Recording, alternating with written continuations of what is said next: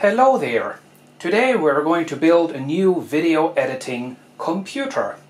My old computer that I have always been using for video editing is still working perfectly fine, and we will be using plenty of parts out of that system. However, I now want to slowly but surely upgrade all my productions to 4K resolution, and for that the old computer as it stands right now is just not good enough.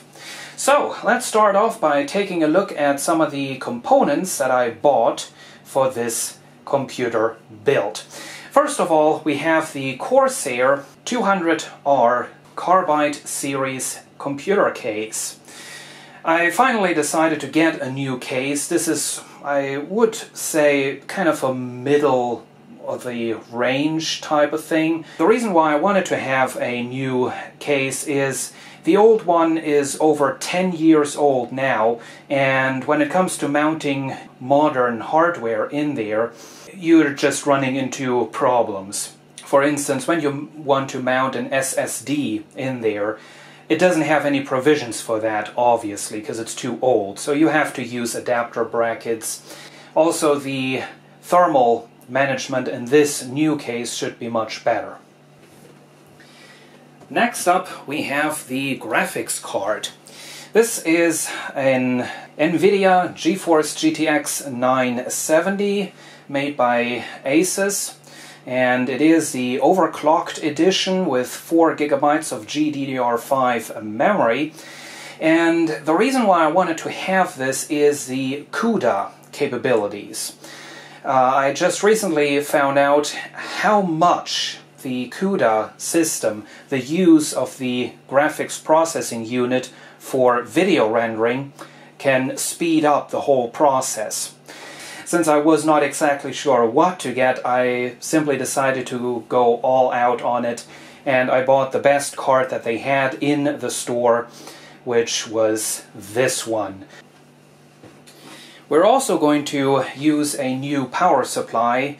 The old power supply that I have is only a 420 watt supply, and it's one of these really cheap Chinese things, and I am quite amazed that it has lasted the 4 years that I had it.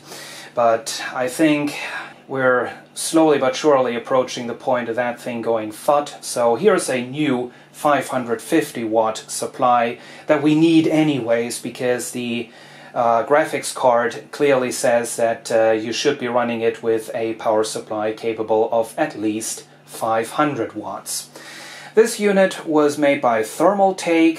It's very heavy, so I think this is going to be good. And it has the cable management, so you only need to plug in all the cables that you really need. I'm also going to upgrade the main drive with a Samsung SSD. This is a 250 gigabyte SSD. Up until now I had a 120 gigabyte SSD in my computer, and that thing is just not big enough. I constantly run out of space on it. So this is going to be a nice improvement. Also, when it comes to the speed, because so far I've been using a budget-priced SanDisk SSD. I'm not a fan of Samsung, as many of you may know, but when it comes to SSDs, I did some research and Samsung appears to be the best. So I went with the best.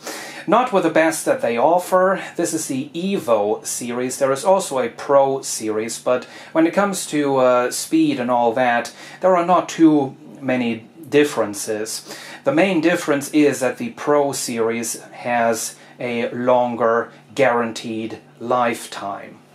And last but not least, I'm also going to need this thing, because the new case only has the big 5¼ inch slots. And to mount my little 3½ inch card reader, I'm going to need this adapter thing. Here we have the case unboxed and taken apart for a closer look. As you can see, we have 3 5¼ inch slots on the front, 2 of which we are going to need. We have 2 USB 3.0 jacks up on top. I'm not sure if I'll be able to use them because I don't know if my USB 3.0 extension card has a header for this. We have the audio connections up there, headphones and microphone, HD audio connector right there, and then we have up there a small reset button and a bigger power button. On the side we have right here is the front air intake on either side, and it does have a little wire mesh in there, or plastic mesh, so that acts as a bit of a dust filter. We have two big ventilator fans in here, one of which I definitely can hook up to the motherboard. I'm not sure if there are two connectors. There should be two connectors, but we'll see. We have right here the spot where the power supply is going to mount, in the bottom. So rather than taking air in from the computer case, which has already been preheated by the processor, it gets fresh, cold air from down below. And there is a dust filter in here that you can take out and clean, so even if you put this on the floor, this is not going to turn into a vacuum cleaner. We have right here in front something really nice. We can mount 4 SSDs in this case. There is this dedicated space to put them, so we don't have to waste any of the 3.5-inch mounting spots for the mechanical hard drives, 4 of which can be mounted right there. And I'm sure I'm going to be making use of all those spots eventually. And you can actually take off the other side of the case as well, and you have to, because from right here you make all the connections going to the mechanical hard drives. We also get some holes for a bit of cable management. And what a contrast! Here we have the old computer case, and this will have to come apart now. One thing that I am going to miss is this mechanism to open the case. Totally toolless, no screws, no nothing. Really quite a nice design. And inside of here we have all the components that are going to complete the new video editing computer. I now have this pile of components taken out of the old case. This is the MSI H61ME33 motherboard. It's a rather basic thing and I'm not exactly happy with this, but you all know what it's like. When I go and get a new processor a couple of years further down the road, they will have changed the socket, and then I can go and get yet another new motherboard. So for as long as the processor stays, this motherboard is going to stay along with it. The processor is an Intel Core i7-2600, which I am running at a constant 3.8 GHz clock speed. I can do that because I have this big Cooler Master heatsink mounted to it, and so I decided against also upgrading the processor because I looked at the models that were available and the prices that they were asking for them, and essentially I'd have to spend almost €400 to get a processor that is 200 MHz faster, and that's just not going to happen. I have to get a better value for my money. So this will stay, and I think it is good for the time being.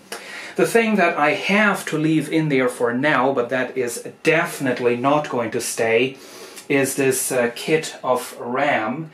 These are two 4 GB sticks, so we have a total of 8 GB. I do definitely want to upgrade that to 16 GB, but I couldn't get the kit that I wanted to have because the store was sold out. So that will have to wait. Also, we are going to put the original SSD into the computer. That is going to act as a source drive for the video editing software. We're going to put this 1 TB mechanical hard drive into there. That has all my data on it, so that has got to stay. We'll put this DVD burner in. We're going to put in the USB 3.0 extension card, and no, this does in fact not have the header for the case connector, so no front USB, unfortunately. We're also going to put in the FireWire extension card in case I ever want to capture some HDV or mini DV footage.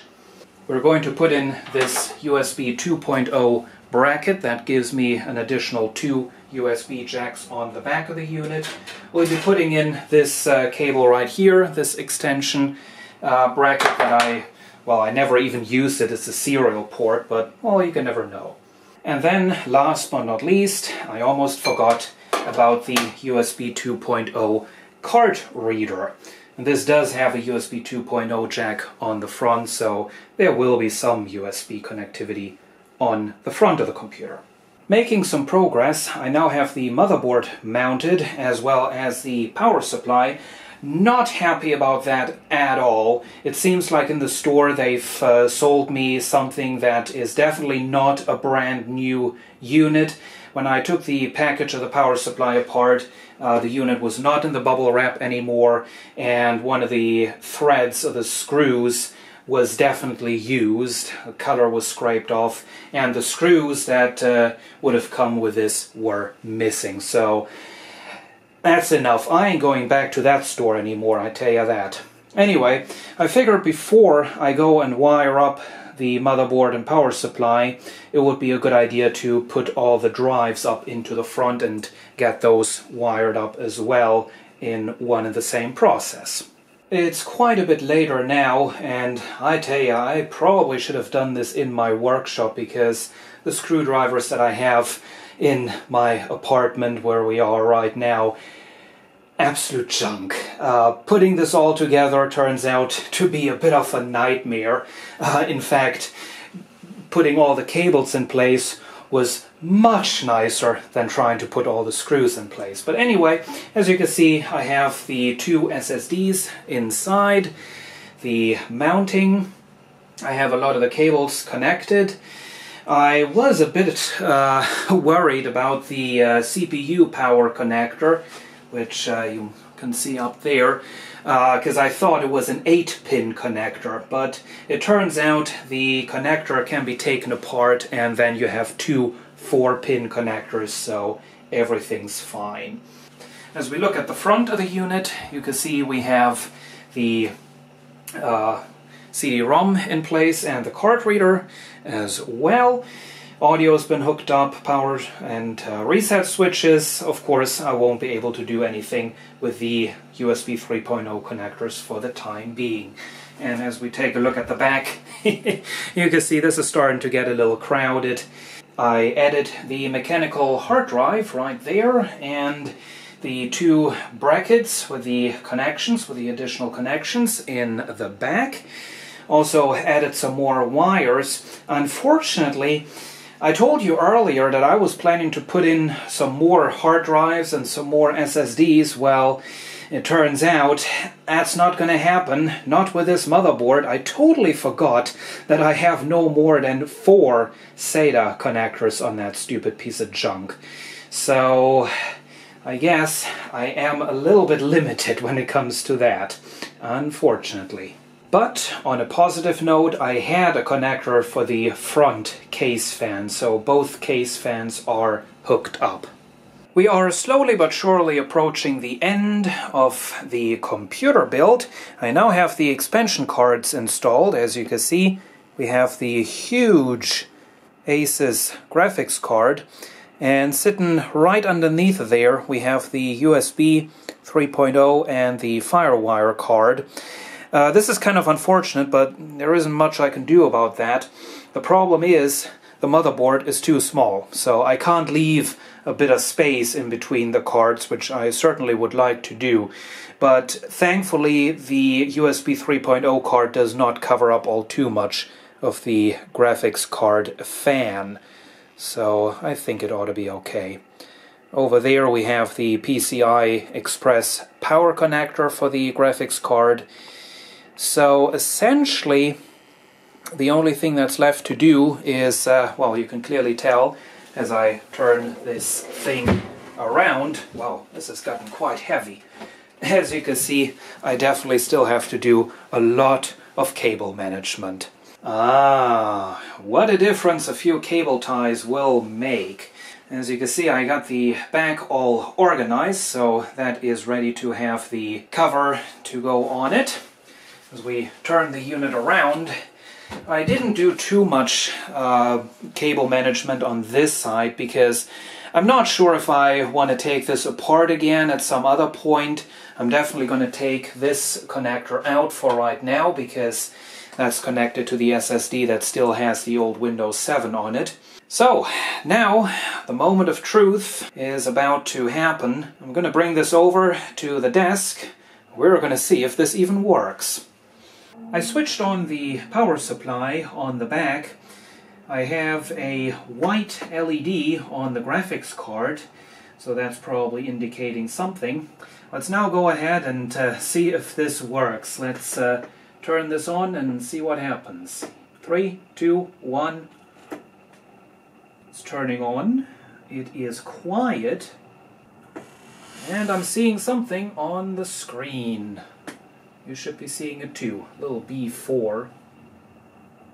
I think that's an error message, but very often that just tends to stay on for a while. Although this time it doesn't seem to be going away.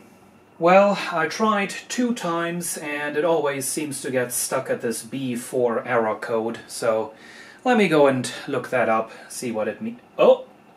B6 it now says. Wow, that actually took a long time. We're going to press the delete key to get into the setup menu. There we go. I hope this doesn't stay this slow.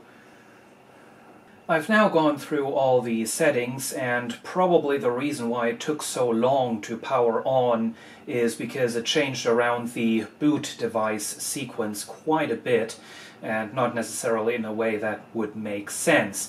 Anyway, just to kind of finish this off, we have, as I already said, the Intel Core i7-2600 CPU running at, well, a stock speed of 3.4 GHz. I have it overclocked to 3.8, which is the maximum, since this is not the overclockable K version. We have 8 GB of RAM, as I already said. That is going to get upgraded to the 16 GB once they have it in the store again. That store, by the way, is different from that crap shack that I bought the power supply at. And then up here we have the 250 GB Samsung SSD and the 1 TB mechanical drive, which I am probably going to swap with a 3 TB drive eventually.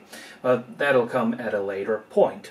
I'm now going to save and exit. Save changes and reboot. Yes. And I'm now going to go ahead and install Windows 10. The motherboard kept giving me the B4 error code, so I looked it up, and it turns out to be a bug, a known bug, that I actually have experienced in the past, and which is partly the reason why I'm still using an ancient PS2 keyboard. As it turned out, all I had to do was to plug the mouse into a different USB port. It is a problem with the USB. Anyway, that has been fixed. So now we have reached a point in the Windows 10 installation which is very, very important, because if you make the big mistake and just simply click on use the Express settings, Microsoft is going to be able to spy on you. What you want to do is you want to go to customize settings, and then you can go through and turn all of this off to keep Microsoft out of your business. It's a couple of days later now. The computer has been working great so far. I have everything set up pretty much. I still need to do some things such as installing the printer, but as you can see, I have my Adobe Premiere back, and there is the video that you're seeing right now. So, thank you for watching, and see you again soon.